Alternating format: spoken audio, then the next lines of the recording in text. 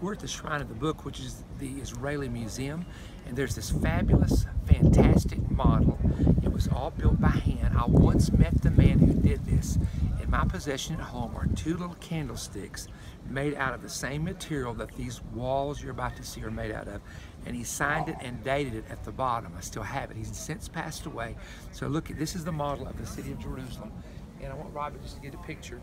You can see, for example, the eastern wall, which is right here.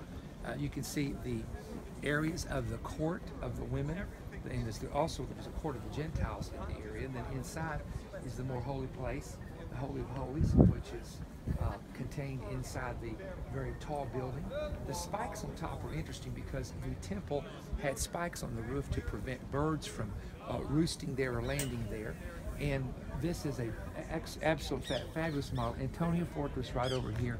Then outside the walls, in fact, if you come over here, we'll show you on this end, which is this would be the pinnacle of the temple in Christ's time. You've got the eastern gate. You've got where the east meets the southern corner, pinnacle of the temple. You can see the buildings, the colonnades, the meeting rooms on top, the study rooms, and then you have these gates right here on the side wall. There should be on this wall a double gate and a triple gate, and the triple gate's where the people exited. The double gate is where they came in.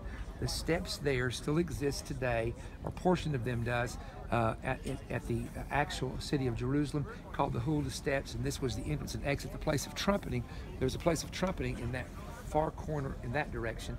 You can see the models of the homes of what they would have looked like back in that day.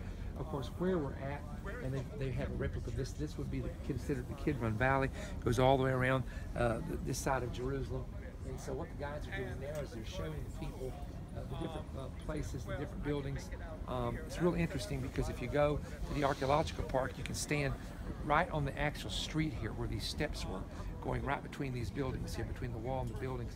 So this is what Jerusalem, what they believe based on Josephus and other historical writings. They built this, and this is believed to be what Jerusalem possibly looked like back in the time of the Lord.